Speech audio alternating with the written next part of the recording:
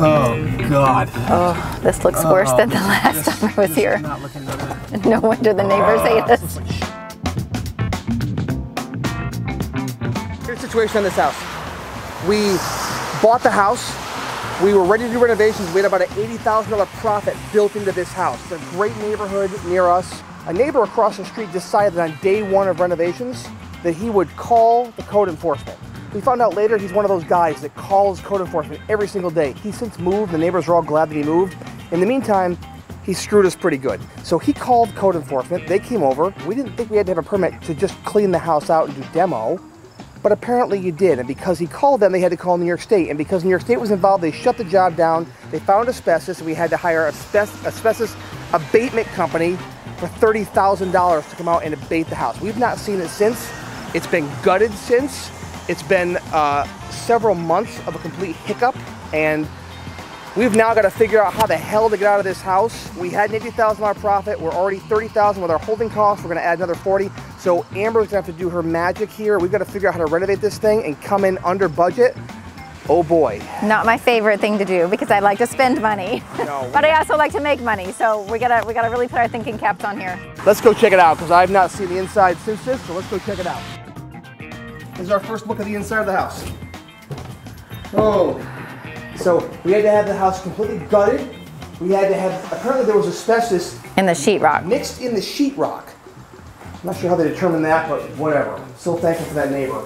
I tell you, I have no idea what we're gonna do. Well, thankfully, I'm the designer and I do. And I know how to do it on a budget. That's why I got you. You know, yes, I do like having a bigger budget to work with, but in some extreme cases like this, we really have to take it on a shoestring basis. You can spend as much as you want to on a house to fix it up, but when you're flipping a house, you have to make sure that you're getting that back. So you can take a really awesome design, really upscale, high-end design, and do it on a shoestring budget by just picking similar materials that don't cost nearly as much. So that's my thought here, is to really make this house very glamorous, but also do it on a really, really small budget to really make it pop when people walk in. We don't even have pipes or anything.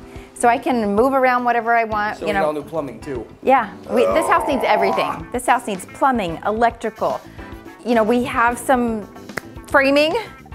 We'll decide whether we're gonna keep that or not. The hardwood floors are shot. You know, there's half of them are missing. I guess the ones in that room we could save. Hey, look, we have a tub. Not gonna happen. Let's go. Cast iron tub. So the other thing I'm thinking in here is this is a raised ranch, and right now the basement isn't being used for anything. And I think that we can make one of the windows an egress window down there, and we can add all of that space as square footage to the house. Okay. So that's automatically gonna bump up our sales price. Okay. I might even combine two of the rooms up here into a larger master with an ensuite. Because these are all really small rooms. What are we gonna be when we're done? How many bedrooms? 3 to 4 bedrooms. So here's the question. What room am I in? I don't even know where I am. So this is the living room. Okay. This is the living room that you walk in. When we bought it, this area was the kitchen. Okay. I don't like this area as the kitchen. Number one, because there's a back door, and you know how I love to put the bar in and have bar stools that overhang, but there's a hallway right here. So with this layout, you can't do that. The hallway gets in the way. Okay. So I'm actually gonna bump the kitchen over to the what was the dining room area. I'm gonna flip-flop those because it doesn't matter if there's a door by the dining room. Okay. So I'm gonna have the kitchen right here. We're gonna make the window a little smaller there. Ah! Just kidding. All right, so. I've only fallen for that joke a couple times. Okay, so tell me something. This is the kitchen here? Yep, kitchen and living room, dining room. Walk down the hallway, there's a little closet here, there's another linen closet there. There's a full bathroom right there. There's a bedroom here, there's a bedroom here, and there used to be a wall right here, so there's another bedroom here. So there's 3 bedrooms in this area. I think what I'm gonna do is combine these 2 into one big bedroom and put a bathroom right here, make this an ensuite. So this will all be the master bedroom with its own bathroom. There'll be another bedroom over there. There'll be 2 bedrooms downstairs. So we'll have. This floor up, put it all in the floor down? Yeah, in here we'll have to. Hardwood or laminates? In there we can keep it. Probably like the bamboo. The bamboo? Yeah, I'm really liking the bamboo lately. And I can get that at a really good price too. Okay. That's a great price point. So it'll be a 4-bedroom, 3-bath house.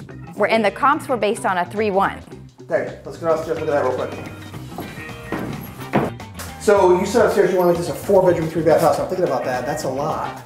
Well, that's a lot of bathrooms. The other thing that we could do is create the master suite down here, make this one big bedroom, and just keep one bathroom up there for those 3 bedrooms. So it could be a 4-bedroom, 2-bath. Let's discuss that though. If you put a bedroom in a basement where there's no basement underneath, we have to start blasting out rock to get plumbing in. No, Neil said we could do a pump.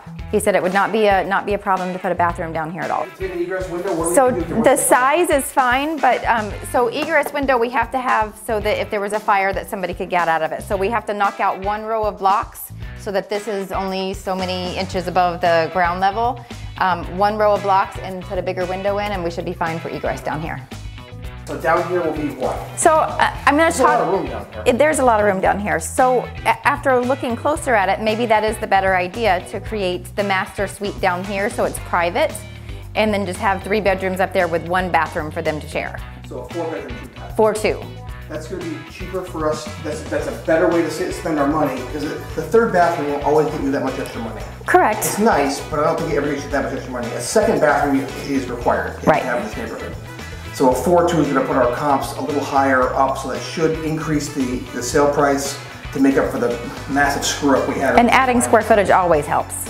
So normally when you have a house though that has a basement like this, you can't count the square footage unless you have egress. So when you put that opening, when you make that window bigger, so it's by code an egress window. Right.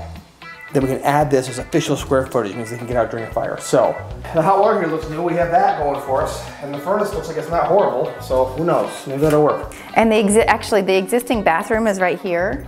So I'm wondering maybe we put a door here to get in to access all of that, and maybe we create the bathroom in this area and make that whole thing the master bedroom over there. Yep. And really maximize the use of space in here. Yeah. So I have another question while we're here. What the hell is this? We're on a well. This looks like a well pump to me. Normally we have city water here. I would think we have city water. Why do we not have city water? I see gas coming in. This is like a water, that's a water main right there. Right? Yeah, that's a water main coming in. There's not a meter on it yet, that's a water main. So I got a little freaked out when I saw this and we had to have a well, because a well is a whole new level of inspections and problems and So I'm gonna have to come back here with Neil, my project manager, and really discuss a layout and what's gonna be the most cost effective and functional.